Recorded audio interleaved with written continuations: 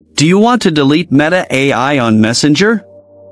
You can remove Meta AI from Messenger chats with just a few simple steps. Before we begin, please like this video and subscribe to our channel. I've also included some helpful tools and apps in the description, so be sure to check them out. To delete Meta AI from your Messenger chat list, first, open the Messenger app on your mobile device.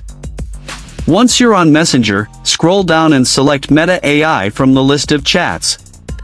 Now you are on the Meta AI chat conversation screen. At the top of the screen, you will see the Meta AI name or info icon. Just tap on it. In the Meta AI settings, look for the three dots menu icon at the top right of the screen. A pop-up menu will appear. From here, select Delete Conversation. A confirmation pop-up will appear. Tap Delete to confirm. Meta AI will now be removed from your Messenger chat list. You will no longer see it in your chat list or be able to use it until you add it again.